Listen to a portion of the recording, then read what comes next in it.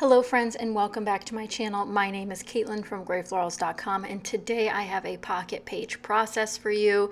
This is actually a video I filmed in real time over on Patreon, so if you're interested in seeing the full every thought I had while making this page, definitely check it out in my highest tier link down below.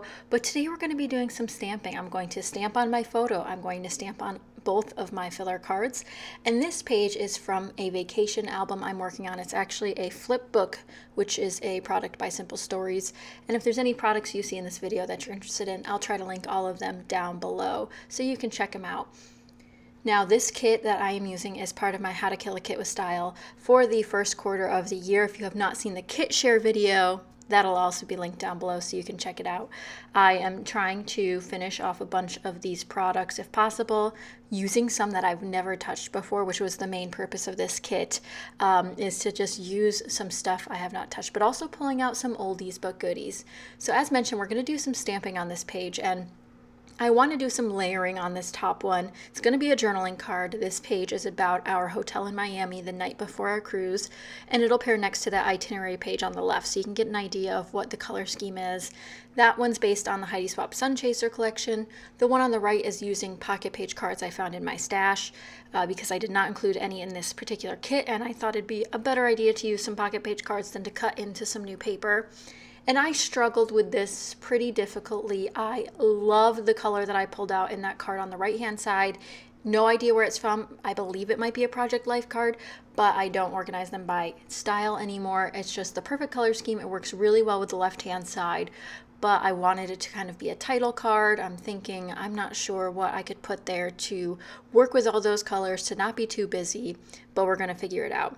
So the first thing I do is some test stamping off here on the side on an offcut of a different photo that will allow me to know which ink I should use, how does it stamp on another photo.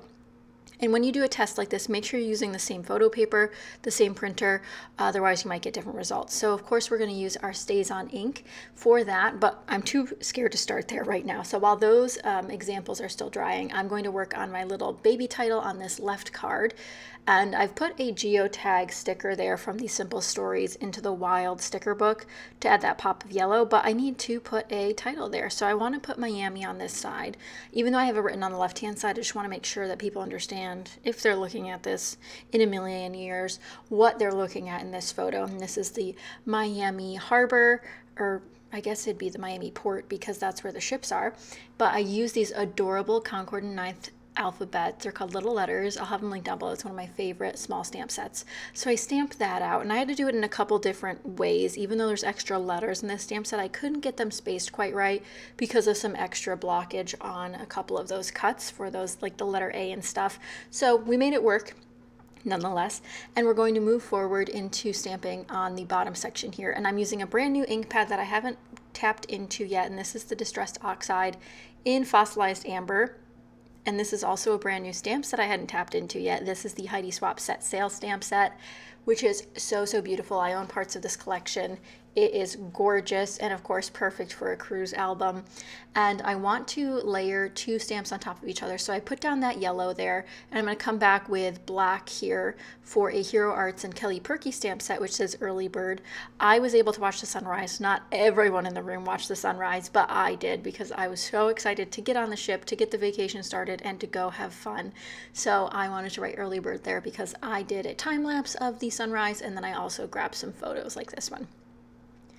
Next up, I'm just looking at the other items in my kit. I've got sticker books, I've got the whole 9 yards. So let's see what we get up to. I pull out a phrase sticker there to add a pop of pink onto the left card.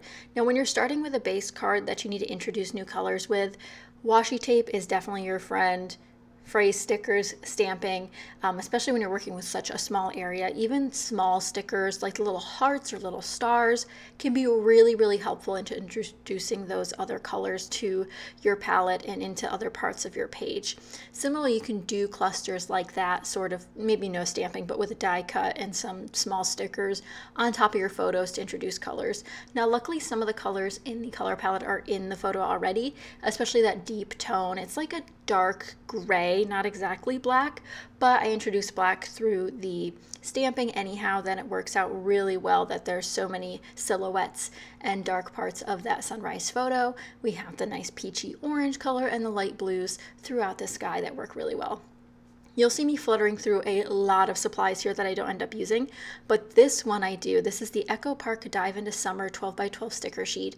I cannot remember when I picked this up, but I have not touched it since I picked it up, since I hauled it, and I need to use it. So luckily, I'm going to be clustering some of these together, although I do audition several other sticker sheets that again have not been touched.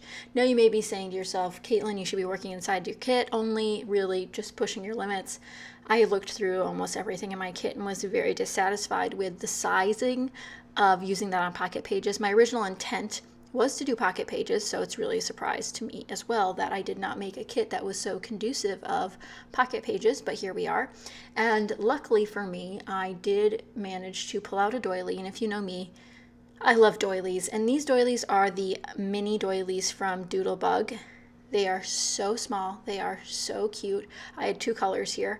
I have the pool and I have the lily white. Lily white's my favorite. Obviously, I need to order more before they stop making them.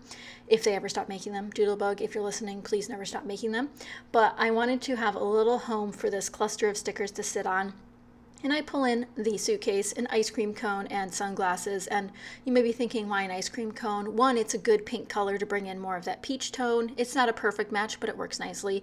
And two, because everybody got ice cream the night before while we were waiting in downtown Miami. So it worked out well for part of the story to include it, just a little nod to that. And there was a lot of ice cream this trip. So really, vacations should all have ice cream featured on them. Next up, we're looking at how we can add some dimension without too much dimension, because this is a flip book. It's not a full album. It can get bulky very quickly.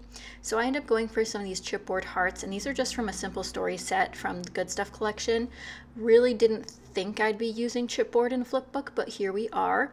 I also considered using some wood veneer on here because I do have wood veneer on the alternate page, but I opt against that. Instead, I'm just going to stick with the sequins in a later moment.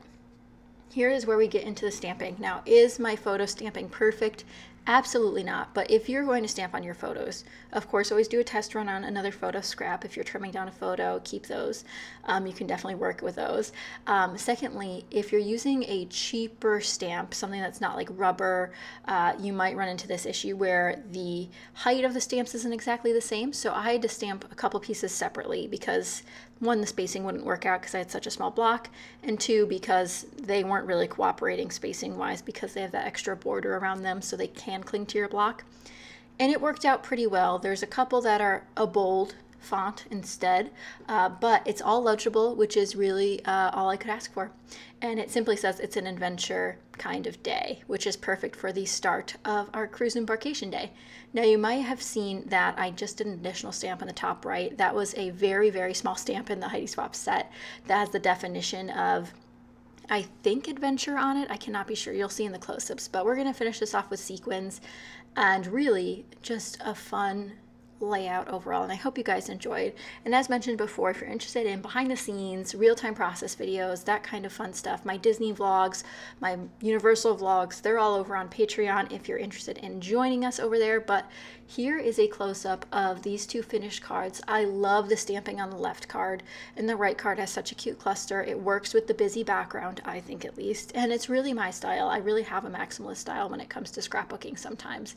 And here is the photo stamping. You'll see the it's and the of are not perfect, but we can add emphasis on some words. It's fine. But thank you guys so much for watching. Here's the finished page. If you enjoyed, be sure to give it a thumbs up and comment down below what your favorite part was. But thank you guys again so much for watching. I do really hope you enjoyed, and I'll see you in the next one. Bye, guys.